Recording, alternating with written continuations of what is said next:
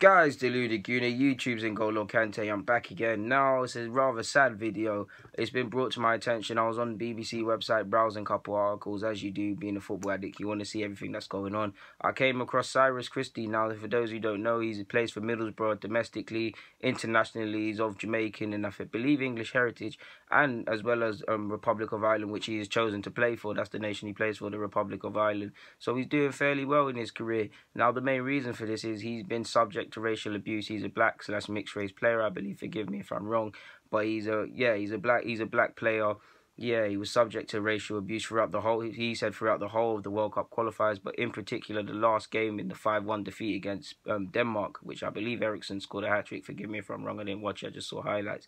So yeah, he scored an own goal. But it's deeply sad, man. It's upsetting hearing about this in 2017 yet again, from his own nation, from his own fans on paper. Like it's important to mention that the federation, a number of players have condemned it and supported him. In particular, James McLean standing by him, and he's deeply affected. He's someone that always stands up for what's right and his beliefs. To be honest with you. It's upsetting that you hear this from your own fans. It's in 2017. You heard talk of, he said he's subject to chance of, wait, let me just, I've got so much to say. Let me slow it down. What scares me most is,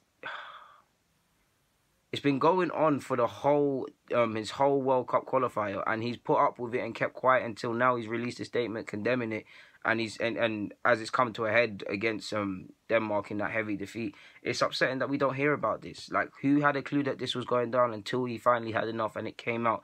That's what firstly upsetting. The talk of lynching, people saying they're going to lynch him and sending threats of lynching in 2017. Now, those who don't know the connotations of saying that to a black person, if you go and just look at history, lynching, how many people and the numbers have died at the hands of lynching probably won't even be put into, there's probably not official numbers. It's sickening that trolls are out there and think that sort of stuff's funny, or if they don't think that's funny, it's even more concerning that if they genuinely want to do that to someone, it's annoying. You also heard go back to Jamaica, which is just, it's upsetting. It's upsetting to hear, man. It's just, it's upsetting. Like I said, he released a post on social media condemning it, saying it's been happening for months and it's come to an head.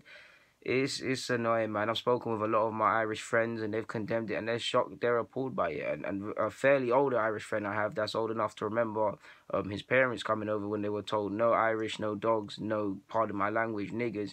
He can't understand why it happened. I mean, we can never, racism is an illness. We'll never comprehend them idiots, and it's important to quantify. This is just a small section of Republic of Ireland fans. The majority are respectable and support their players regardless of skin colour and all of them things, and voice their discontent in appropriate ways. It's just these small, we know how football is, these small racist cowards, they want to be able to live their bigotry and they're just nonsense and hide between themselves and in the crowds and all of these things. They'll never say it to his face. They never say it to anyone's face. They'll never let it be known in the public. And that's even more concerning because a lot of these are school teachers and things like that. But staying on task, it's upsetting, man. It's upsetting. And when you consider, I believe, correct me if I'm wrong, Kick It Out, the organisation that's very much at the front of dealing with racism, tackling racism and bringing it to a heat and increasing diversity in football as a whole, for whether it's gender, whether it's people of colour. They've said they've released a report where they received the most racial reports and sexist reports and all things of that nature to them in 2017. Now, when we quantify the whole Brexit and now everybody's coming out with their real thoughts and you're seeing it in the media, and I tell you guys all the time, society reflects football and football mirrors society. Is nothing new under the sun. It's deeply concerning, man. Like, I sympathise so much with this guy. My sympathy goes to him. It must be hard enough being called racist names by one person, let alone a small section of fans. Like, it's demoralising, really. And what's more demoralising is that the talk of lynching, man. I mean, that actually scares me. Like, do they know what they're saying? Like, sadly, they probably do. Like I said, they're cowards. Police said they're investigating. We know the same old recycled story is going to come out and nothing's going to happen. Are FIFA going to do anything? Is anyone major going to do anything? No. Yet again, we're at this. It was just water under the bridge, essentially. Now we'll just let it pass, keep quiet about it until the next one comes. And even this was whispered about. Like, I had to browse BBC. Like, I wasn't. This would have passed me if I didn't go at that specific time and particular moment in time and come across this on the internet. It's saddening, man. It's saddening. Sorry. Guys, deluded, you know, I'm signing out. There's really not much more to be said, man. I know it sounds rather doom and gloom, but yeah, if you want happiness, just go check out the other vids, and I've got more great vids coming. But sadly, we've got to talk about the deeper topics that happen in football.